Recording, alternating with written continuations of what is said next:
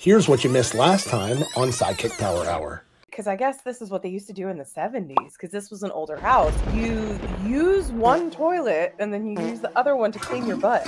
Right. But you don't use the other one, you know, and now they have the attachments that you can put on your toilet. Well, as a child, I didn't know that. So I was like, I poop in a small toilet because it's small. And Josh, a similar thing. Josh, tell him how you used it as a water fountain. Well, yes. I mean, I'm about tall enough for the bidet to be a water fountain. So, shut up. So I was like, "Oh, this is a grown-up water fountain. It's built for me. I'm so excited."